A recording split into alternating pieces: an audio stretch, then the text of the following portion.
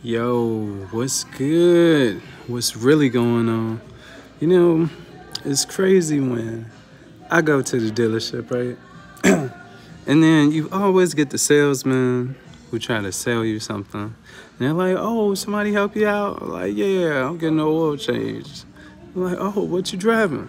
You tell them what you drive. And then they like, oh, yeah, what year is it? And then I'm like, yo, this top of the line. You can't mess with me. Like, what? And then, all of a sudden,